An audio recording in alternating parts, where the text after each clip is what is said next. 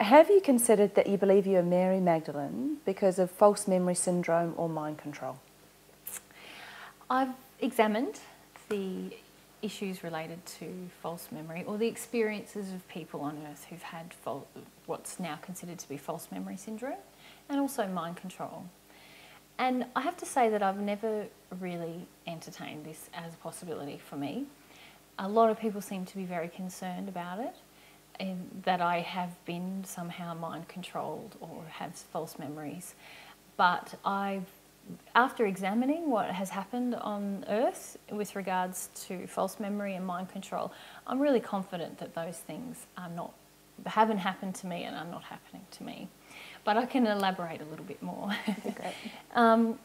People who experience false memories they've usually been placed in a state of hypnosis or some kind of guided imagery or meditation. And it's often happened in the context of a therapeutic situation with a counsellor or a psychologist or someone.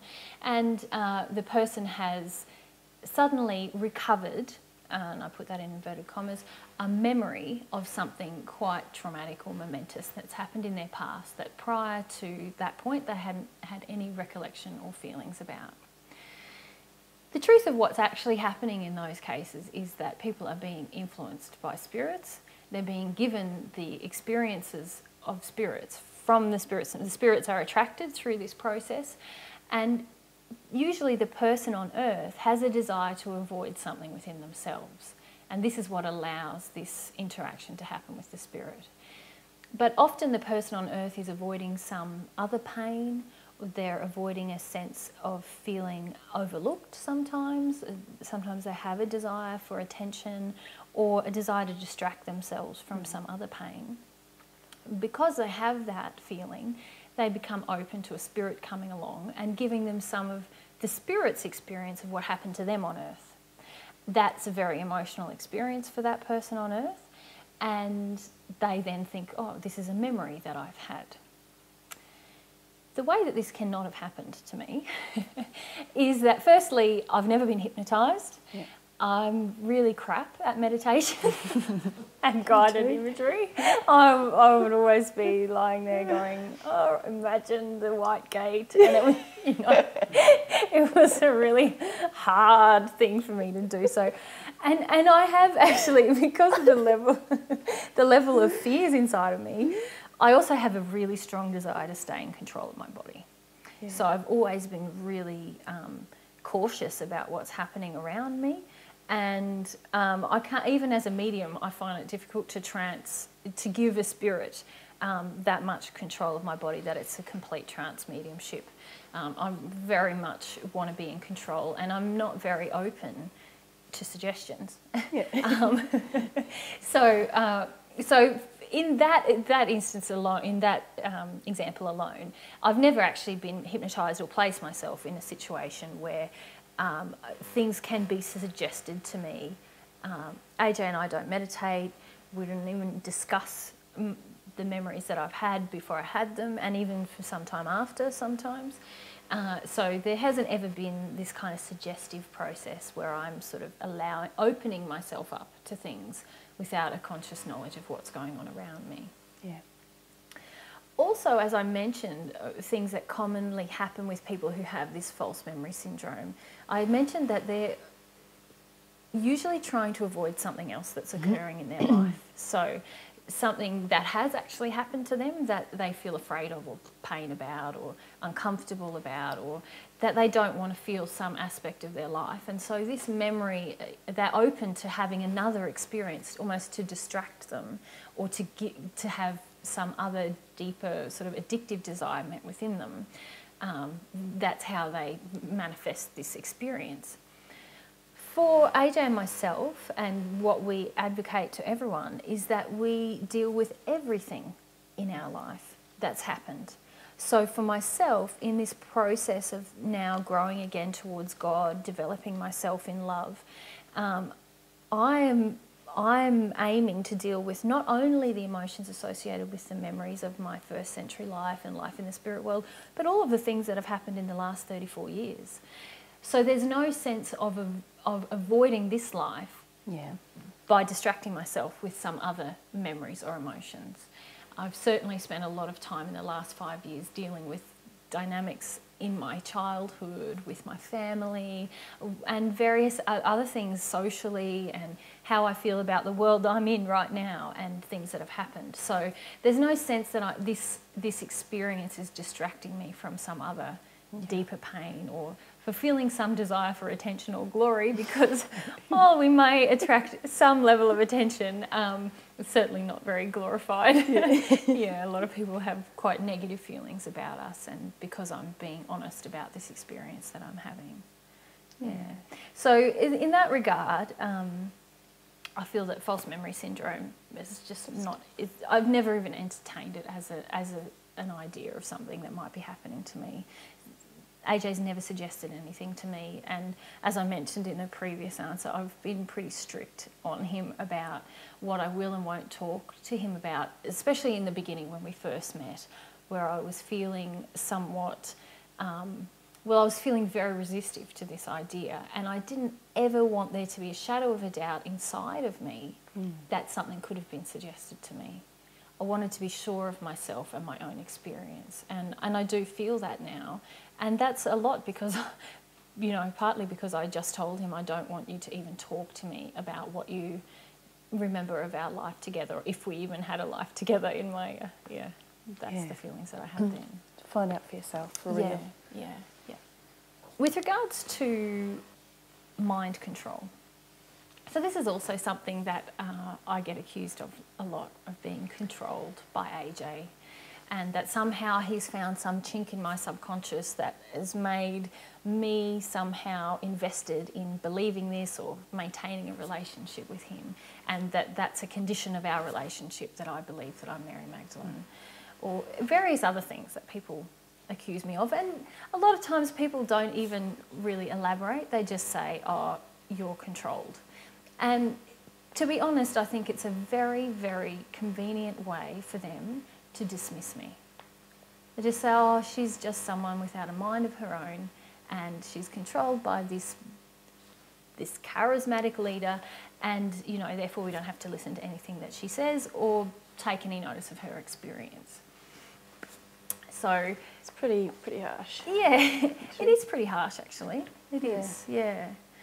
But it's not true. No. And there's probably a fair few things I could say about, I think, what typically happens to people who are mind controlled. From what I've read about it, is that they often have a feeling that love or approval from the person who's doing the controlling is conditional on them believing a certain set of things or feeling a certain way about them. Now, that is definitely not the case between AJ and I. I've actually had a lot of quite negative feelings towards him throughout the last 5 years, because a lot of my fears were being brought up by this experience, and I wanted someone to blame. I blamed him a lot. I was quite harsh on him on countless occasions, really, if I'm very honest. I was critical of the way he taught, of the way he looked, of the way he lived his life. I tried to find holes in everything because I just wanted to avoid the pain and fear that was being exposed within myself through this set of circumstances.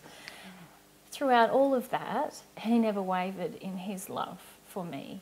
And he has said to me on many occasions that if I don't want to be with him, that's okay with him, that he doesn't have that, and he is really okay with that now. I know that inside of him, that he would go on teaching divine truth, and he's had some sadness at times when I've said that I don't want to be with him, because that has happened on numerous occasions throughout our relationship. He's had sadness to feel, but he's never made that sadness my problem or tried to make me feel guilty about that.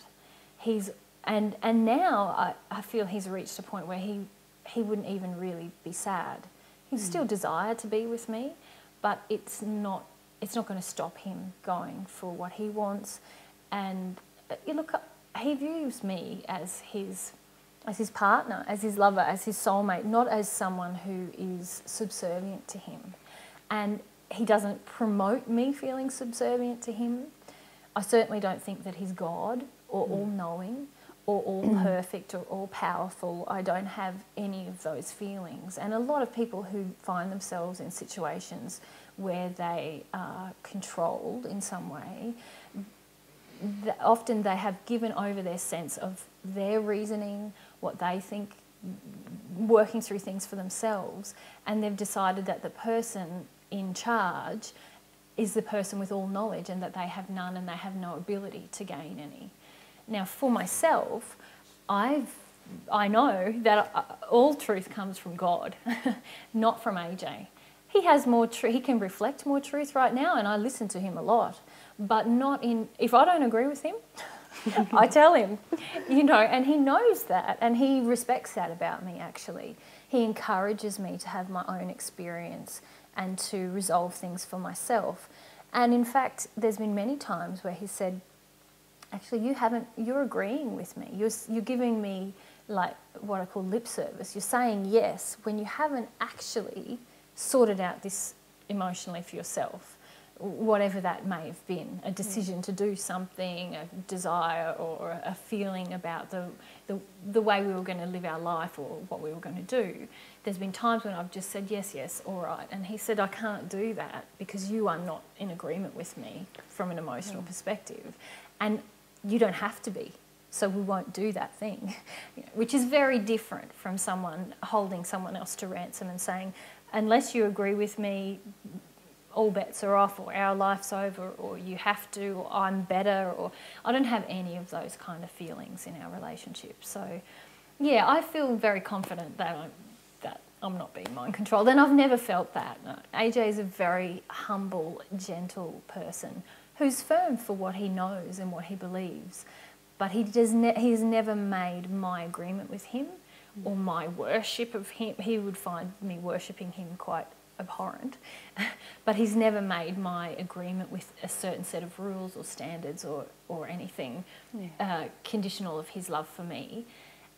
And in addition, I don't have a sense, and he doesn't have a sense, that I'm going to hell or I'm going to a bad place or terrible disaster will happen if I don't comply with something. And this is also another way that many people are controlled. They're told that unless you do this thing, very, very bad things are going to happen to you or your family, or you'll be in hell forever, or you'll, you know, your level of ascension will, whatever. Yeah. There's kind of horrible things that I've been told that other people have been told in various different what I would classify as cults, where women have been told that they need to sleep with a certain amount of men, otherwise they won't. Otherwise they're displaying difficulties in their spirituality and they can't reach the next level, and all. I would classify that as severe manipulation and control of others. My life does not look anything like that. I'm really well loved, and I have my own relationship with God. I know that God's loving and that God never demands sacrifice from us or demands that we deny ourselves in order to have some greater thing happen to us. In fact, the only way to have great things happen to us is to be ourselves and heal ourselves. And that's what AJ and I advocate for everyone around us, and it's no different within our relationship. It's cool. It's cool. I'm just thinking with you, the mind control, it's just fascinating in the sense that our families are the ones who are so mind controlling with the threats and the whatever, and they're telling us they love us the most, and yet you're accused of being mind controlled by someone who's doing the complete opposite with no threats whatsoever. Yeah. It's true. It's very common in family relationships, in a lot of organised religions as well, that people are told that unless you meet a certain set of standards or requirements, or unless you do this for me on my birthday, or unless you come home for Christmas or whatever, then there's a threat. And that is actually very controlling behaviour. I won't love you, you'll go to hell, this shows you're a bad person. All of these things are actually ways that we are controlled by society and our family and many other ways. And actually, myself and Jesus, or AJ as he's called now, we want to expose those things as unloving. Because God doesn't want to control us. God wants us to use our will because we want to, not because we're afraid. God wants us to use our will in a loving direction because we're motivated by love within us and not fear. It's impossible, in fact, to use our will in a loving direction if we're motivated by fear. And this is why there is so much unhappiness on the planet, actually, because a lot of people have reverted to using threats and various other emotional techniques to control themselves and others and the way the world operates. And because of that, because that's actually compelling people to use their will through fear, we end up with a lot of unhappy people, both the people who do the threatening and the people who comply with the threats. So, yeah, it's not possible that I'm being mind controlled because I'm actually living with someone who's passionate about ending control on the planet and empowering people through love. That's pretty cool, huh? Yeah. Pretty cool. It is.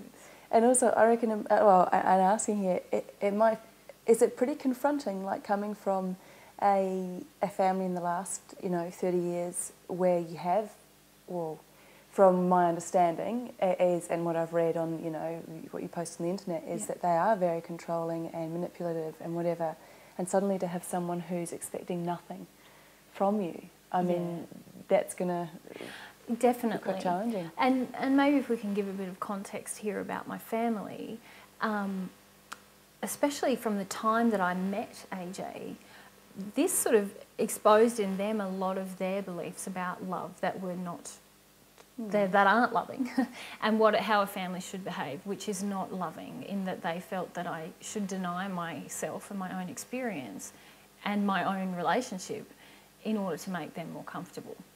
And that was a pretty yucky thing to happen. They were very afraid and upset, but they still chose to use their will in a way that was damaging to me, it was hurtful to me, and it was also quite unjust towards AJ because, as you said, he wasn't trying to control anyone, he was just being himself and being truthful. And I decided that I wanted to be with him, and my family told me outright that they couldn't cope with that and that he was evil, which was just based on me actually making a decision for myself that did not agree with them. And that's the first time in my life where I'd really made a stand for something that my parents did not agree with. And, I think a lot of people go through this process with their family, perhaps not their daughter meeting Jesus, but a lot of us get to a point in our lives where we realise, I need to have a life that does not necessarily match with, that doesn't match with how my parents live their life, or I have different beliefs from my parents, and I'm going to choose a different journey or route for my life. Some people don't. Some people just live in the same way that their parents have lived.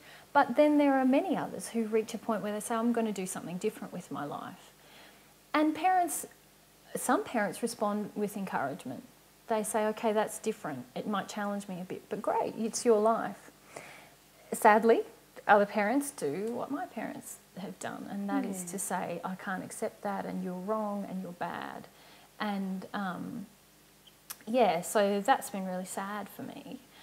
And it was very confronting because I did realise how many emotional kind of contracts, I'm going to call it contracts, there was in my family, where I did a certain set of things and they did a certain set of things for me. So I was quite emotionally dependent upon my parents when I met AJ. I wanted them to reassure me about a lot of things, and I was a good daughter in ways that they deemed were good in return. And so breaking away from that, that's just one aspect of how many contracts there were. There was a lot of what I will call, I give you this and you give me that. And none of that is love because it's all about barter.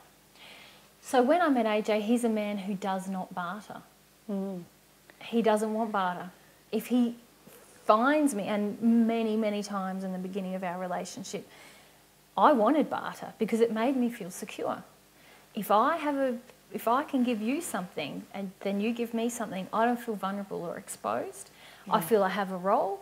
I feel there's security and safety and a surety of how this relationship's going to work. And AJ didn't want any of that. He found it quite oppressive and also sort of repulsive. Yeah. Not that he ever found me repulsive, but he would say, babe, I don't want to do that with you. Like, you don't want to be doing what you're doing for me right now, and you're only doing it because you think you have to in order to get my love. I love you. You don't have to do that. That was very confronting for me. And it confronted probably the feelings of the lack of love that there is in barter. And I actually got quite angry as well at many times because I felt vulnerable. Like, AJ's a man who can do everything for himself. And I wanted a man who needed me for a few things. Because otherwise, what was my importance in his life? Yeah. How would he need me? How would I feel wanted? And that's all because I was more attuned with barter than I was with open-hearted relating in a relationship. So he's giving me all of this love and attention and approval, but I felt like uncomfortable receiving it and certainly reciprocating it because it felt very exposed and there was no way of like securing what was going on. There was no way to say he needs me, he's not going to leave me because I do this thing for him. I can recognise many of those things in myself and feel them both.